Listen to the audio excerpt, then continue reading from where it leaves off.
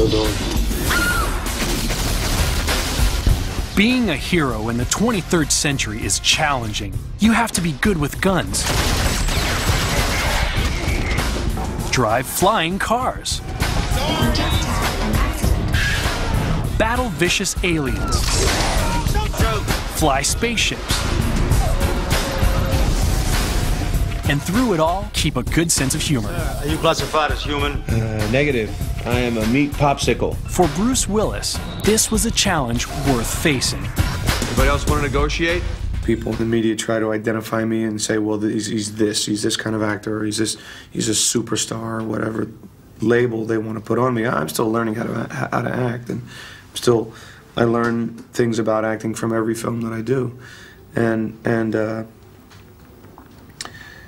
so, you know, it would be very easy for me, and also very boring for me to just do action movies all the time, and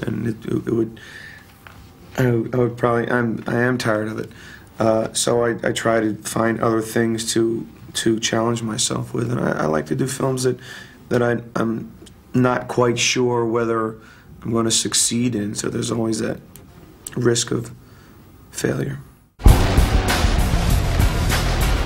But along with risks come rewards. It is a blast. I mean, and it's one of the reasons that I still enjoy acting is because each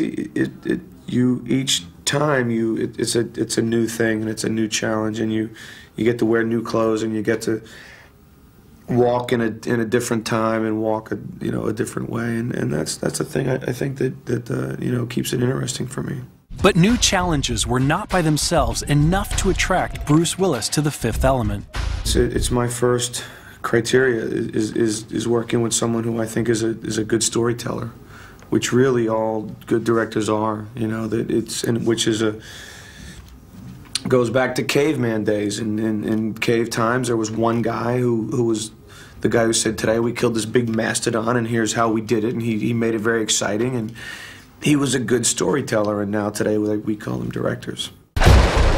And for the director of The Fifth Element, one of the major challenges would be how to portray the future. It would be very easy to get lost in the 23rd century. One of the interesting things that I think Luke was able to do is to create a marriage between a visual style of the 23rd century and yet a very 20th century point of view of an attitude that has still carried through for 300 years, and that is life is still a drag a lot of times, Bruce also discovered that on this film, the director would be operating the camera as well.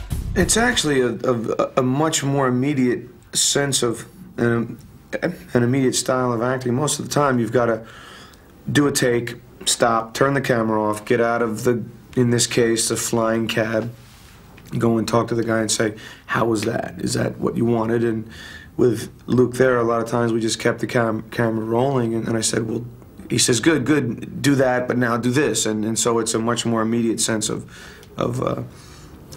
working in a much more organic way of trying new things.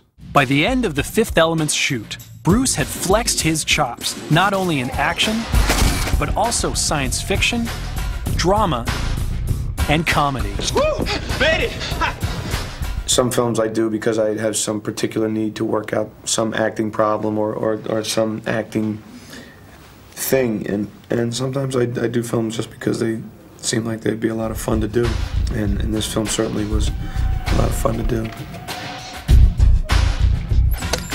You're right, I shouldn't have done that. It was wrong to kiss you.